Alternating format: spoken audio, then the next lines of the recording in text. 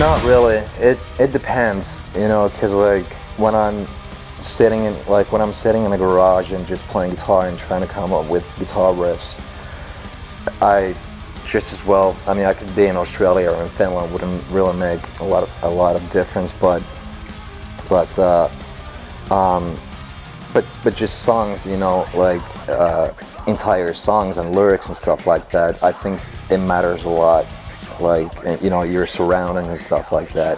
Even little things, you know. Just I used to think that it wouldn't matter whether or not it's sunny outside or if it's like, you know,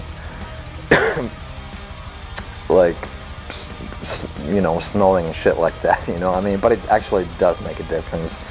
I mean, anything around you makes a difference, you know, when you're writing songs. But like I said, in Australia, I didn't know this for, you know, beforehand. So when I'm in Australia, I try to concentrate on the technical side of the music and the guitar stuff, and like, you know, what would make this like crazier. So it's more technical than emotional stuff that I do for the music when I'm in Australia. But then again, you know, you never know.